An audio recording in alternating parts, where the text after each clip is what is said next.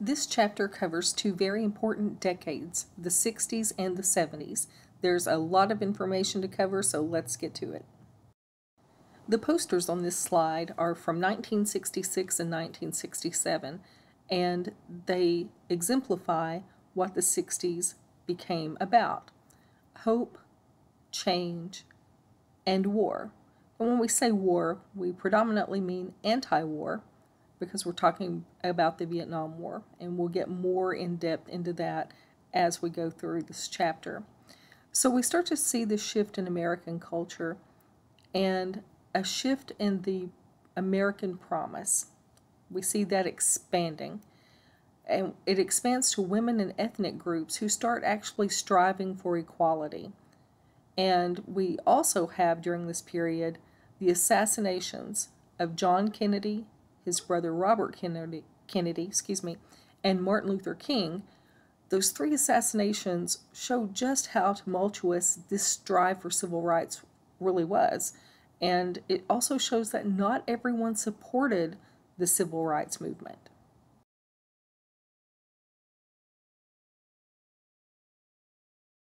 He appealed to young, idealistic voters, and he started drawing in people who maybe hadn't even voted before, because he had this kind of new approach to things. He was a young guy, and he was pro-civil rights.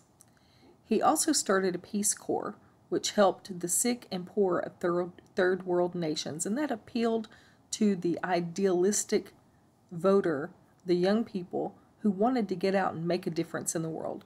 JFK had been in that situation himself. He remembered being young and wanting to make a difference, and so he wanted to provide a means for young people to make a difference.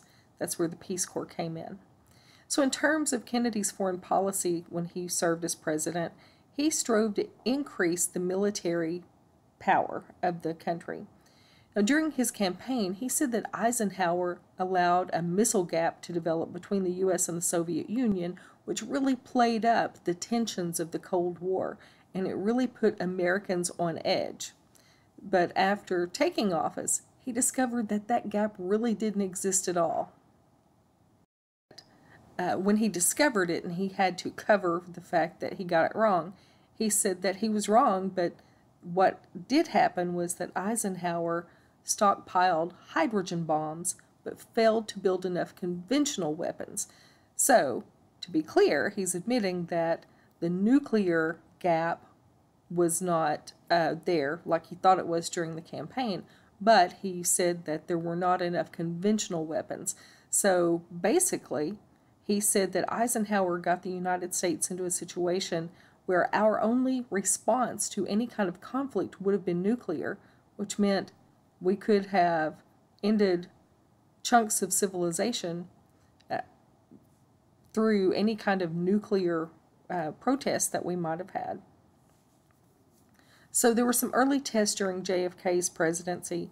One was the Bay of Pigs, which was actually conceived by Eisenhower but enacted by Kennedy based on CIA information.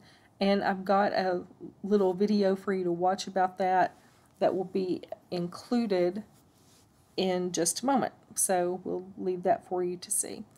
But this became obviously an office fiasco for JFK, something he had to overcome as president.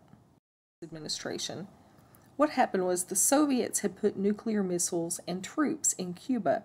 The Soviets and Cuba were allies. And these missiles were medium range. So from Cuba, they could have hit Washington, D.C. and New York.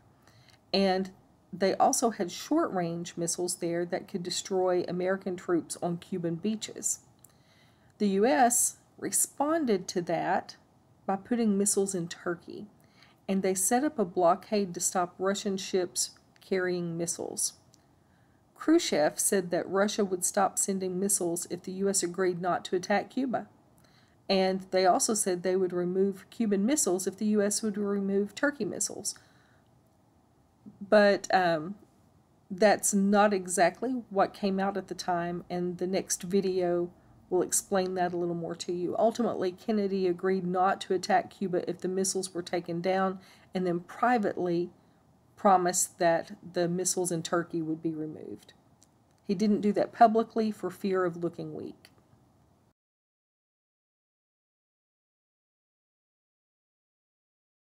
To Laos, Cambodia, and South Korea to help resist communist takeover. Kennedy and Eisenhower both had containment policies regarding communism, but Kennedy, however, was willing to send money and troops plus supplies needed in order to fight communist takeover. During his time, he was not universally well liked. The people in the South and the Southwest, who were on the far right, very conservative, really despised his liberal views on civil rights. That was a deal breaker for them. The left said he was too conservative and cold, so he was trying to find some middle ground. That's actually why he was in Dallas when he was assassinated. He went to Dallas to try to build relationships with the American public, who had distanced themselves from him because of his view on civil rights.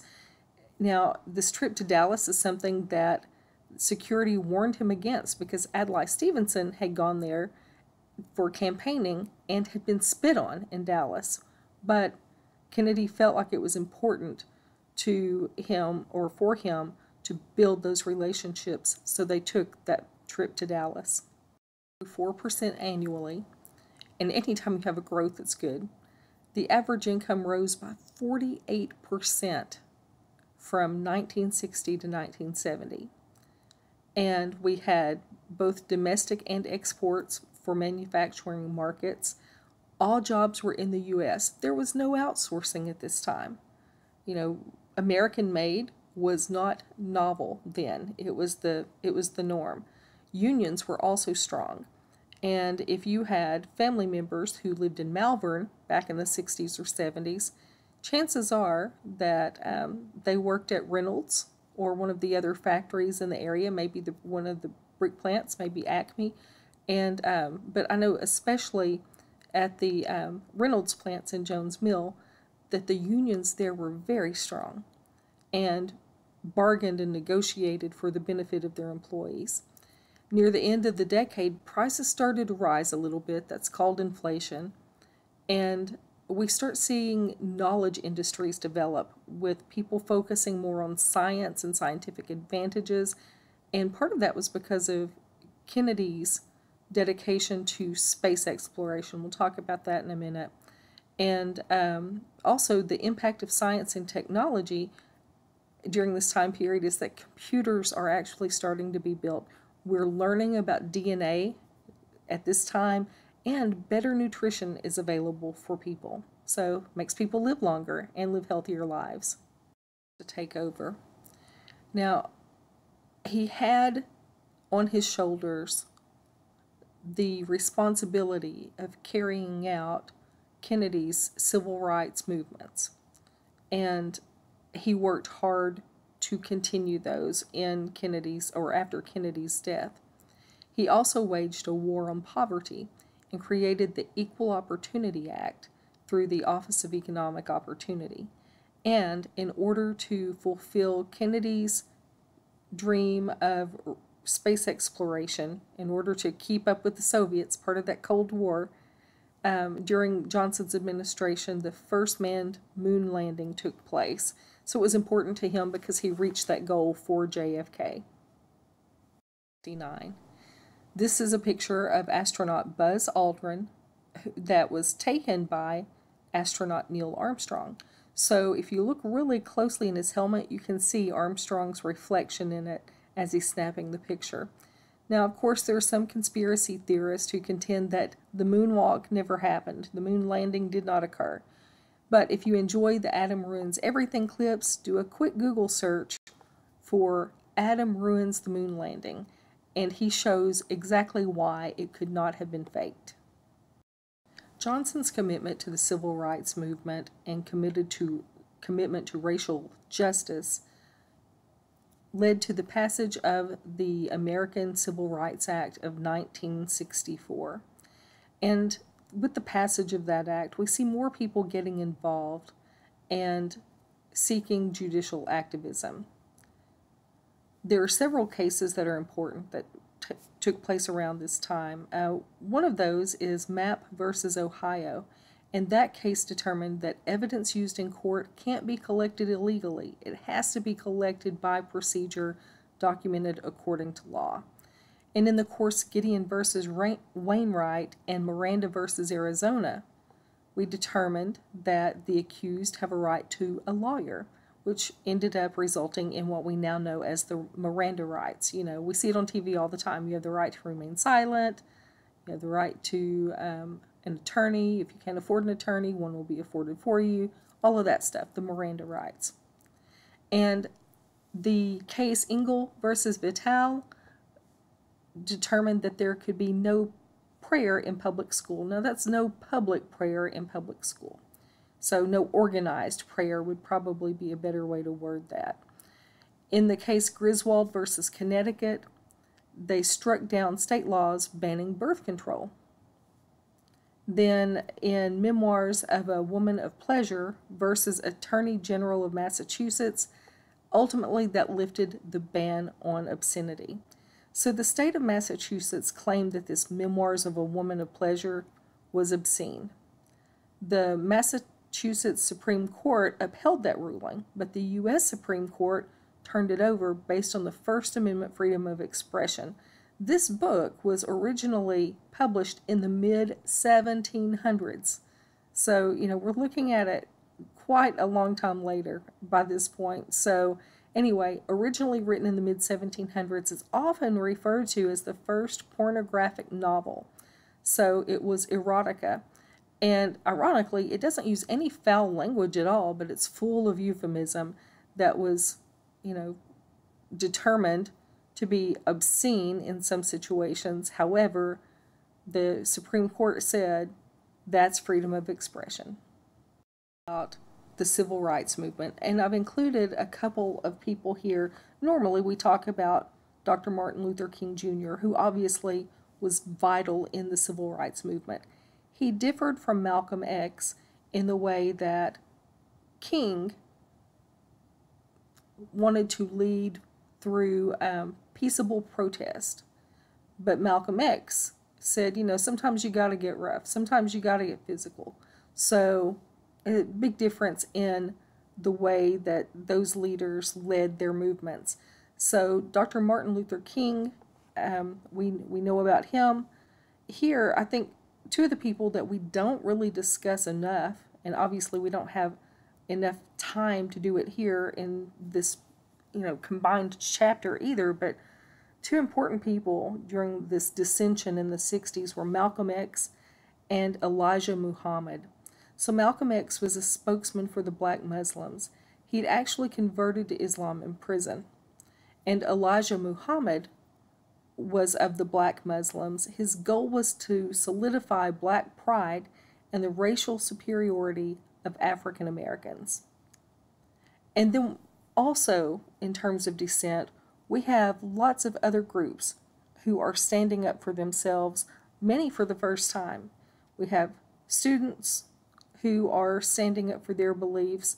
We have women standing up for their beliefs, and we know that this has happened for women periodically because, you know, the suffrage movement and them gaining the right to vote in the early 1900s. So women are accustomed to making strides, as are African Americans, out of emancipation and then the years through the Jim Crow South and eventually to the Civil Rights Movement. But now we have the LGBTQ groups standing up for themselves, and Latinos and Native Americans, other races. People are starting to take notice of activism, and they're starting to take up for themselves. Because there were students there, they were exploring the opportunities of being away from home for the first time and taking care of themselves and learning things on their own, kind of putting themselves into the world and learning how they felt about it. So college campuses were a natural place for activist groups to begin. And at this time, we start seeing the embracement of counterculture. And that basically means doing the opposite of whatever culture has been laid before you. So, kind of resulted in this new left in politics too. So, in terms of hippies, you know, the hippie counterculture showed contempt for middle class mainstream values. They wore tattered jeans, they wore sandals, they wore beads. They developed a new language like groovy and can you dig it, that sort of thing. And material possessions were seen as fetishes. Also, part of the counterculture was that sexual values were changing. So counterculture was open with nudity and sex, and communes, large areas of people who worked together in a living situation. Communes included sex sharing, and cohabitation without marriage became normalized. Also during this time period, X-rated movies become permitted. It becomes more accepted. Definitely not an easy time for homosexuals, and we'll talk a little bit about different problems facing different groups like homosexuals during the 60s, but it becomes more accepted. And like I said, people are starting to stand up for themselves more. So the LGBTQ group as itself starts to really speak up for themselves and engage in activism. Also part of the counterculture of the 60s were mood-altering drugs like LSD, which was brought forth by Timothy Leary.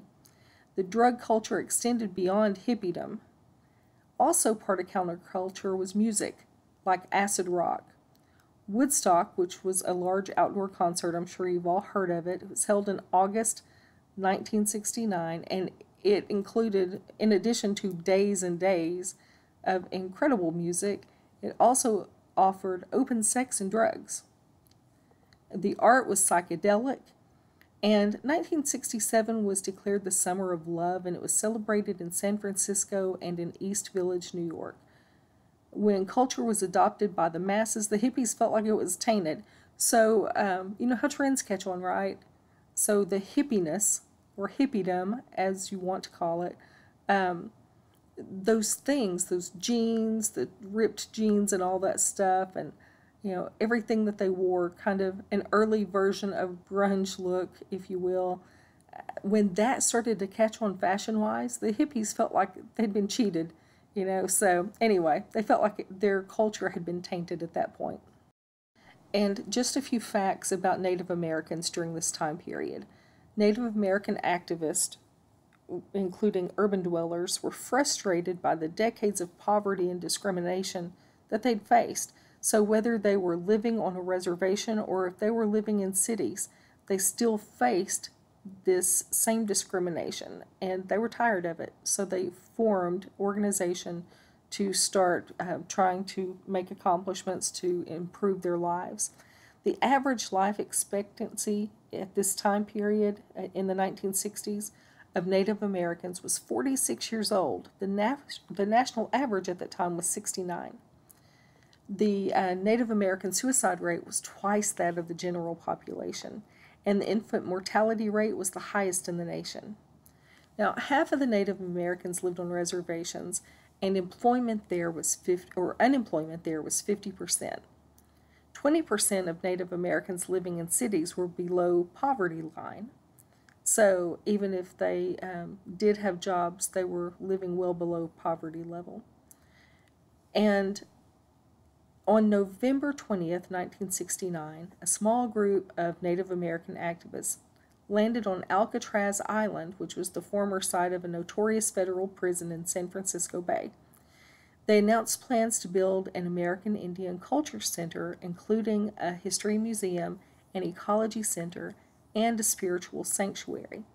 People on the mainland provided supplies by boat, and celebrities even visited Alcatraz to help publicize the cause.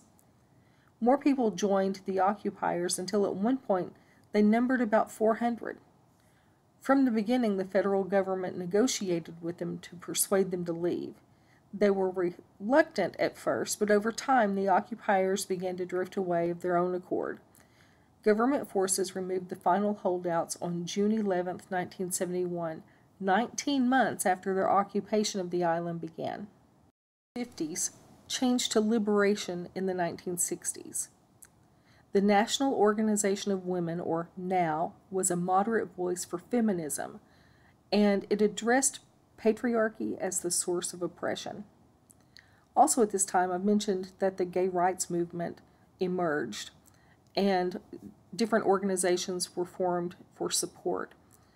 In 1969, there was a raid of Stonewall Inn, which was a gay bar in New York's Greenwich Village. So, gay bars at this point in time were accustomed to being raided, but this time, the people inside fought back against the raid. They stood up for their rights, and a whole movement was created at that point. Let's step back just a few years, back into the mid-60s, when Johnson is still president, to talk about the Tonkin Resolution. The Tonkin Resolution in 1964 allowed the president to take all measures needed to repel any armed attack against forces of the United States. So Johnson saw this as an ability to pretty much declare war. And protest against the Vietnam War included college students, pacifist groups, and peace organizations. Senator William Fulbright of Arkansas chaired the Senate Foreign Relations Committee and held televised hearings about the war, calling it a display of arrogance of power. So this decision to enter the war was not a popular one. The liberal radical clergy demanded an end to war, and Martin Luther King, we spoke briefly about before, in 1967 called for an end to the war. Most Americans supported the war based on what they were told about it. Most Americans supported the war.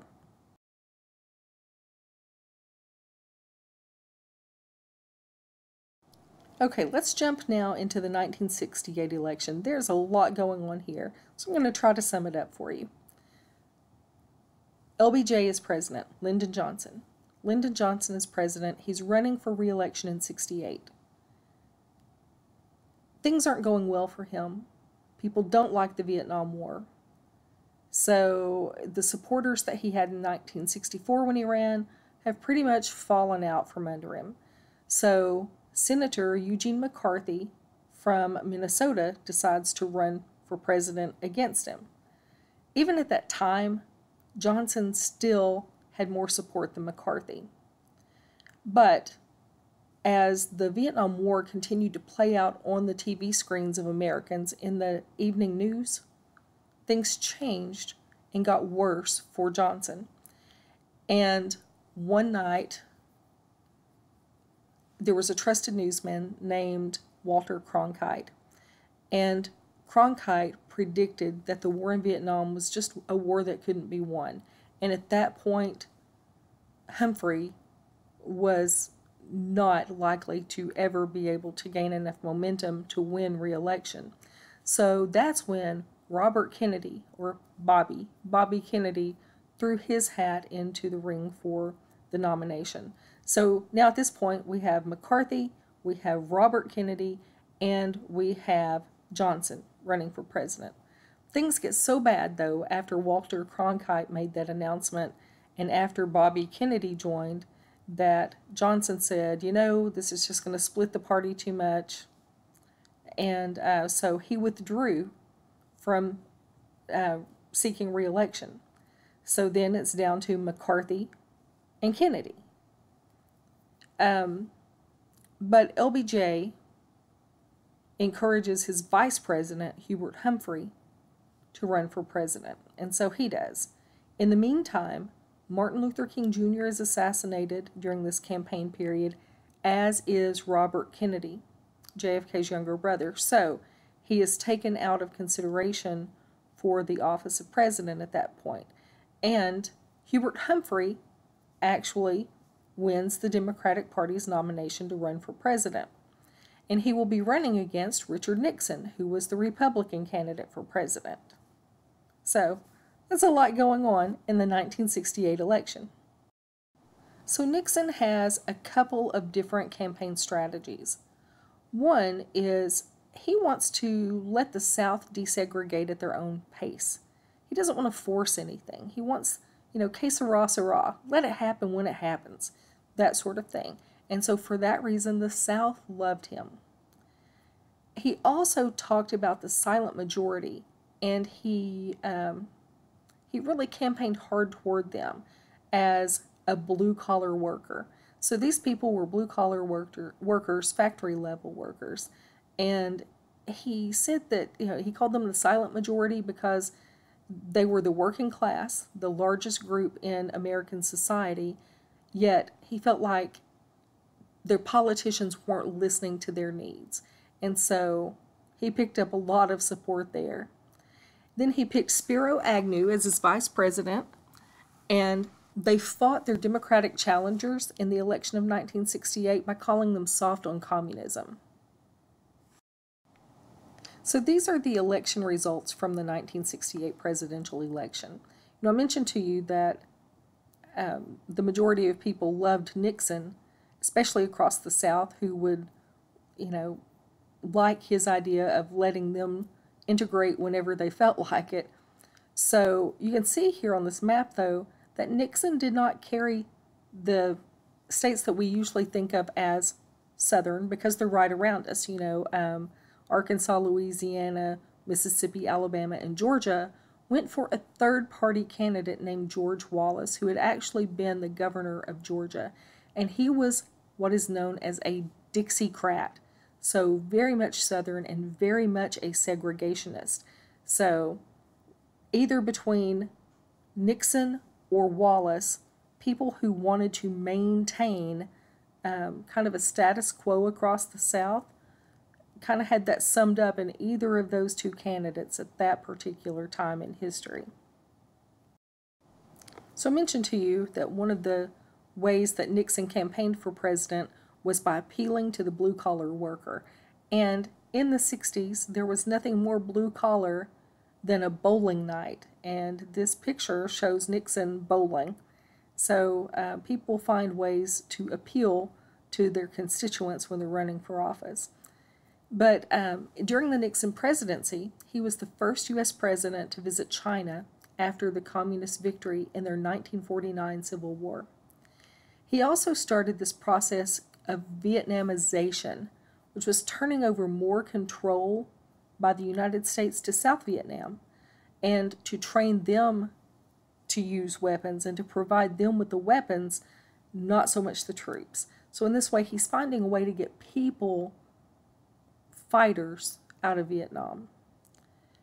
Now, he also, however, authorized the bombing of Cambodia, which had been declared neutral territory.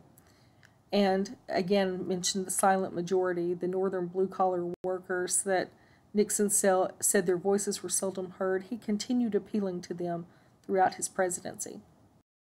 And what's a presidency without some scandal? That's where the Pentagon Papers come in.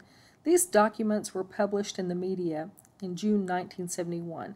They were excerpts from a prepared study for the Johnson administration that revealed the true nature of the Vietnam conflict.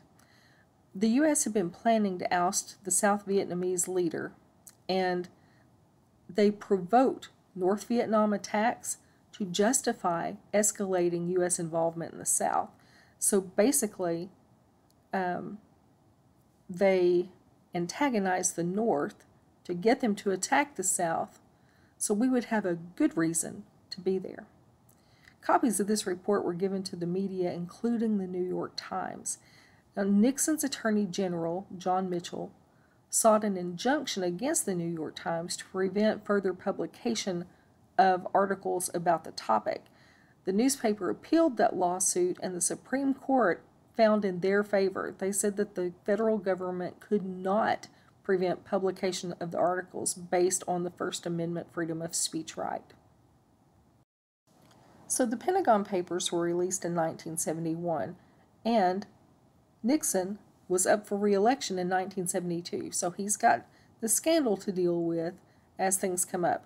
But now at this point, that scandal particularly looks bad for the Johnson administration a little less bad for Nixon.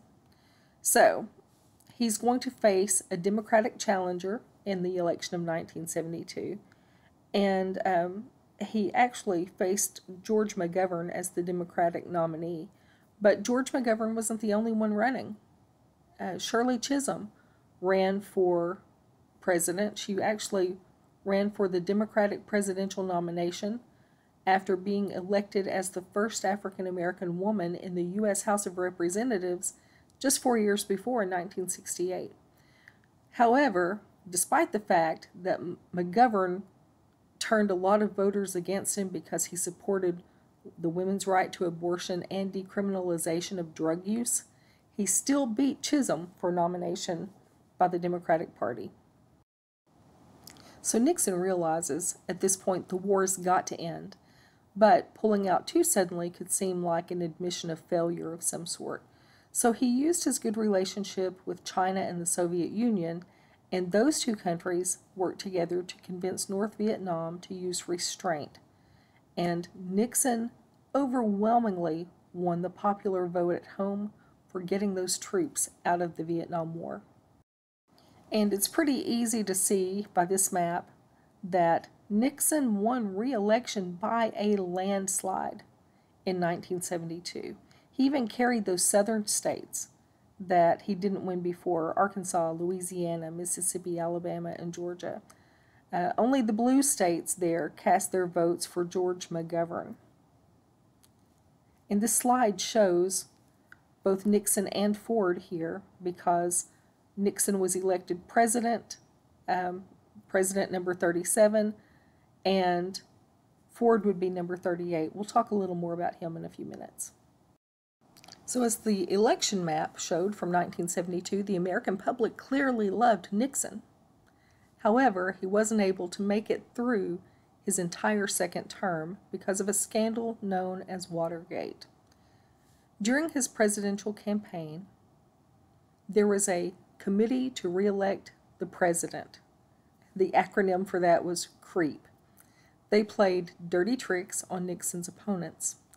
They did things like releasing fake news to the press. They spied on opponents. They posed as campaign crew for the Democrats and scheduled rallies and bought materials and charged it to them, ordered materials, I should say, and charged it to them. And then, of course, these people didn't pay for them because they didn't order them really. So it really gave the Democratic candidates a bad name. They also broke into the Democratic National Committee headquarters in Washington, D.C. to bug the headquarters so they could find out what's going on, what the Democratic National Committee is planning. Very quickly, investigators tied CREEP back to the CIA and to the White House, and investigators subpoenaed the recordings from Nixon's office, but he refused to give them up, citing executive privilege. Nixon had a recording device in his office that was voice activated, so anytime a president talked, the audio was recorded. Now, Nixon didn't have that put in, but it was there, and it caught everything he ever said in the office. As the investigation continued, the Supreme Court ordered Nixon to turn over those tapes, and they eventually revealed that he knew about the break-in and the bugging of the Democratic National Committee. The House voted to pass 3 out of 5 impeachment claims against the president. So, on August 5th, 1974, Nixon blamed poor memory on, forgetting that he knew about the bugging and the break-in, but he accepted all the blame for Watergate. He said, it happened under his watchful eye and on his watch, so he took blame for it. The Senate told him that they were planning to also vote for impeachment. So on August 8th, 1974, Nixon resigned because he wanted to resign instead of having the Senate remove him from office. So that resignation took place the very next day, and Vice President Gerald Ford then was sworn in to fill out the term as president. So Ford was the first person to ever become appointed and then sworn in. So what that means is, when Nixon's vice president Spiro Agnew resigned, then Nixon appointed Ford to serve as vice president. So with Nixon's resignation then, Ford, who was appointed to vice president, then became president. Anyway, that was a first. And one of the things he did right away, Gerald Ford issued a full pardon to Nixon, which really hurt any chance he might have ever had to get reelected again. And just on a cultural note, the gate is still used a lot today. One of the last ones I can think of is Inflategate, with the Super Bowl and, where the football's inflated to the proper level.